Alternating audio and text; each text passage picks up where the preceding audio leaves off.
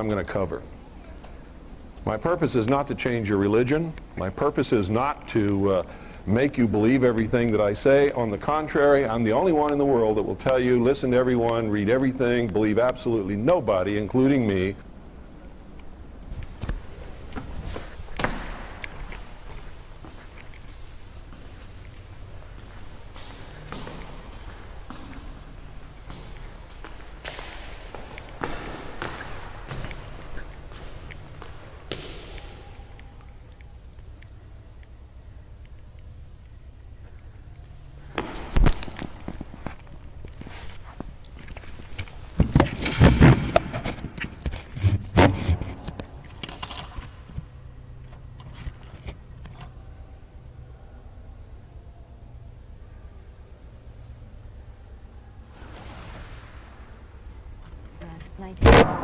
I remember a song that came out talking about the age of Aquarius.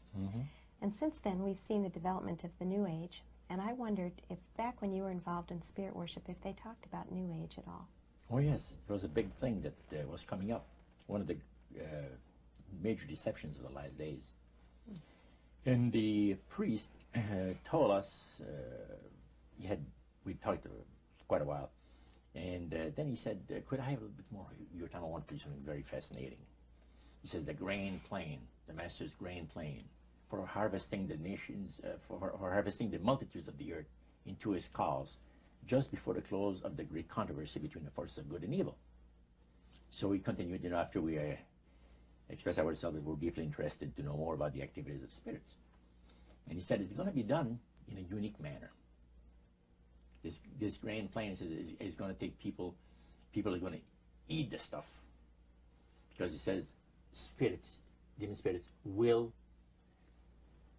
declare themselves to be inhabitants of far distant planets in the galaxies that are coming to warn the inhabitants of planet Earth of the impending destruction of the planet unless something seriously proper is done to avoid it.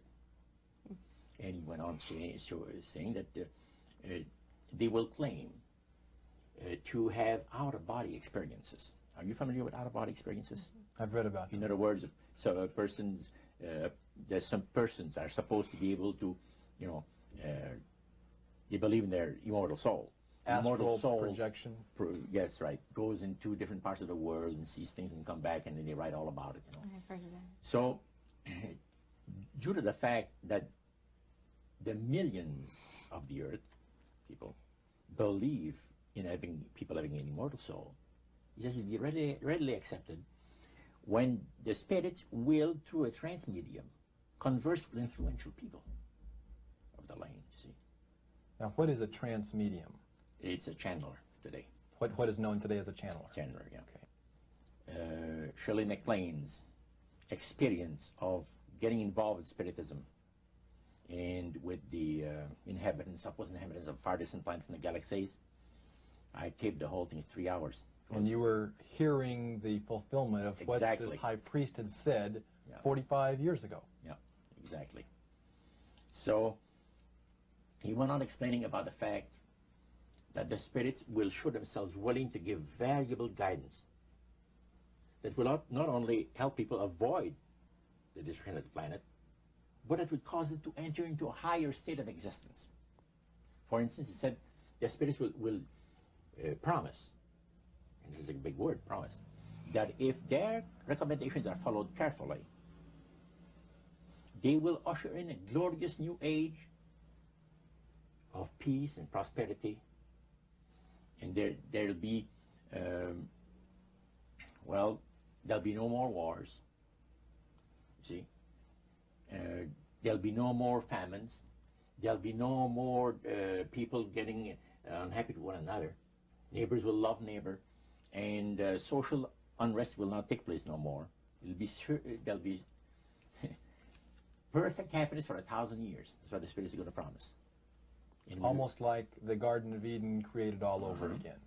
And now we find that a lot of preachers are preaching the great age of glorious new age of victory over wars, victory over social unrest, victory over famines, and victory over all kinds of and he used the words New Age to describe what was coming. It would be a glorious new age. Yeah.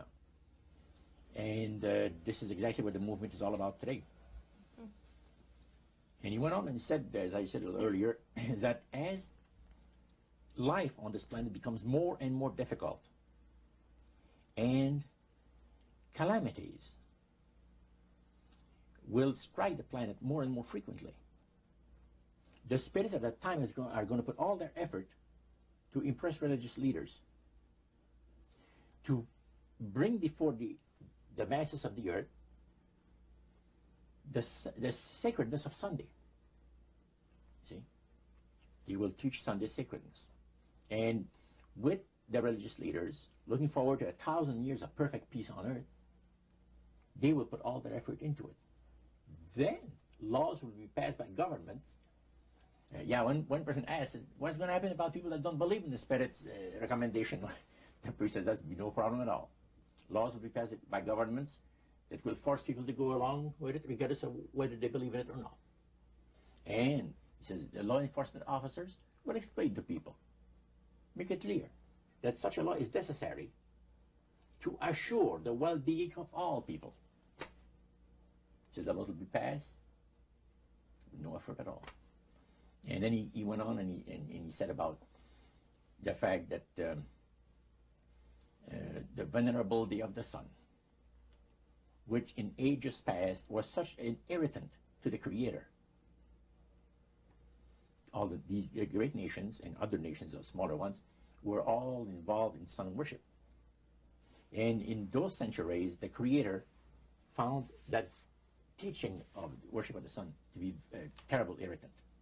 And he said, it is going again to take place, but not in worshiping the sun, in remembering Sunday to keep it holy. He made a statement I would never forget. He says, by the observance of the day upon which the master, Satan, has placed the unction of his authority and power, he receives homage, regardless of whom people claim to worship.